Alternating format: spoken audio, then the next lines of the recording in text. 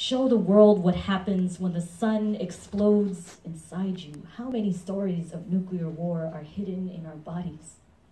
574, the number of stillbirths and miscarriages after the bombs of 1951. Before the bombs, 52.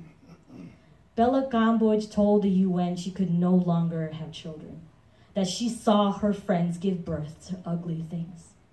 Neda gave birth to something resembling the eggs of a sea turtle, and Flora gave birth to something like the intestines.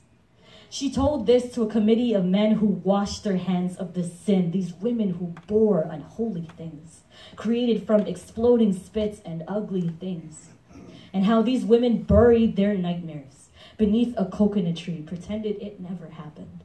Sinister, hideous, monster, more jellyfish than child. And yet, they could see the chest inhale, exhale. Could it be human? Neda gave birth to something resembling the eggs of a sea turtle, and Flora gave birth to something like the intestines.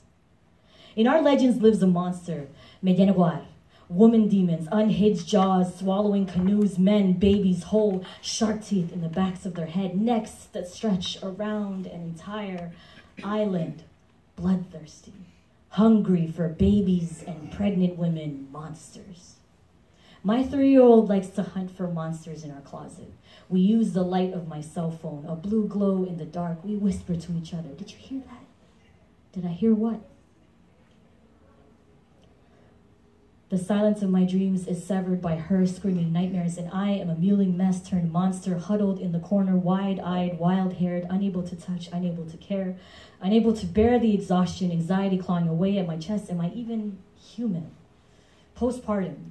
Easier to diagnose after the fact. 2 years later, those memories still haunt me when I became the bump in the night, when I realized I needed to protect her from me. Did you hear that?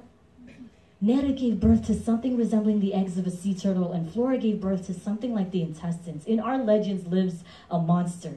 Woman demons, unhinged jaws, swallowing their own babies, driven mad, turned flesh rotten, blood through their eyes, their teeth, their nose. Were the women who gave birth to nightmares considered monsters? Were they driven mad by these unholy things that came from their bodies? Were they sick with the feeling of horror that perhaps there was something wrong with them?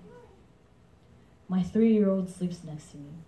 I have lost my fangs and ugly dreams. I watch her chest inhale, exhale, know that she is real, she is mine. I try to write forgiveness and healing into our story, into myself. In legends lives a woman. Turned monster from loneliness, turned monster from agony and suns exploding in her chest. She gives birth to a child that is not so much a child, but too much a jellyfish. The child is struggling for breath, struggling in pain. She wants to bring the child peace, bring her home, her first home, inside her body.